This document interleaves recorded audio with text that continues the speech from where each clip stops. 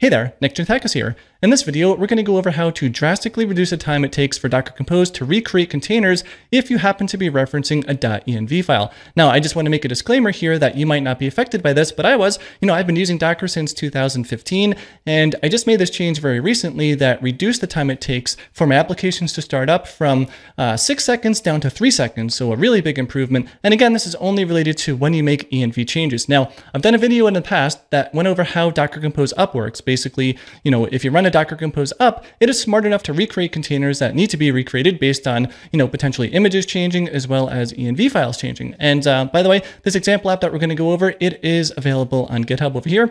And if you'd rather look at examples for Django, Rails, Node, or Phoenix, you can just replace the Flask here in the URL and go to those. They all use all the examples. And by the way, also a side note, I pushed up a change that now all of these projects support Docker Compose v1 and v2. Unrelated to the video, but just wanted to point that one out.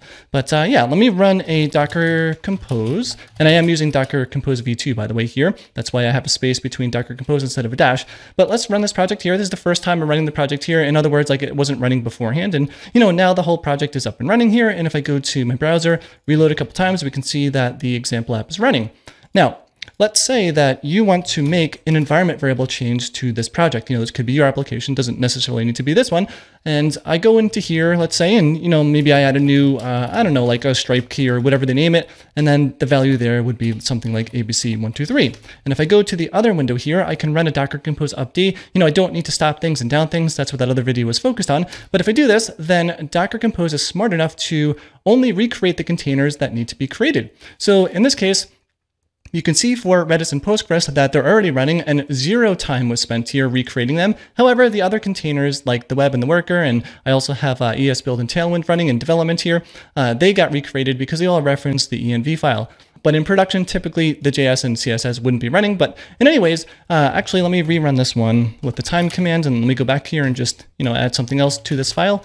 And I'll just time it here, and we can just see the all-in final time here. Let's see. Okay, it is running. We can see it takes roughly 5 seconds, right, to recreate everything. And, that's because I'm recording a video now, but before it actually ran in 3.5 seconds. Pretty big difference here.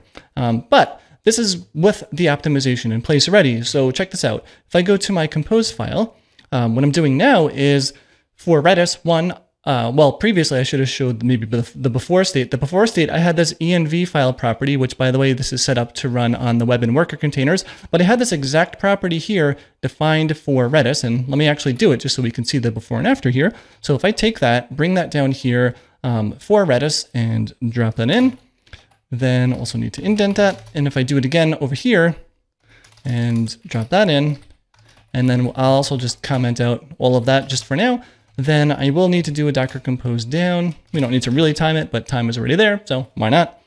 Then I'll up this one for the first time here.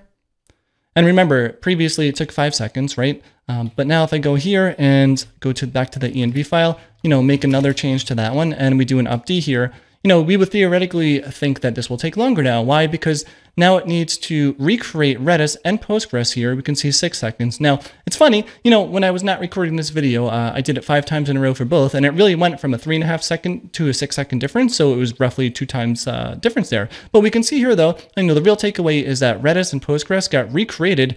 Why? Because, in the compose file now, they're referencing that. So since this container has that reference there, when that changes the env file, then Compose is like, oh, okay, cool. Well, Postgres and Redis both reference that file. I need to go and recreate those containers. But really, chances are you don't really necessarily need to be referencing your env file in these containers here because you're not necessarily using those environment variables in the actual running container. Now with Redis, yeah, there's absolutely no references to any of the env values. Now for Postgres, it's a little bit different.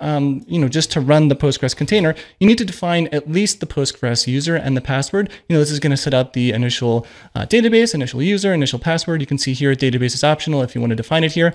But yeah, I've gone over this pattern in the past in my Docker Compose best practices video from DockerCon last year. But Docker Compose supports variable interpolation on a .env file. So, you can just use the environment property instead of env file like we're doing up here for the web and worker. And now we can just put in whatever environment variables that this container specifically needs, which in this case is just Postgres user and password. And now using variable interpolation, it is going to go read these from the env file, which I do have down here defined. And I had these defined before here, but yeah, I just wanted to show them on video just so you can see exactly how that works end to end.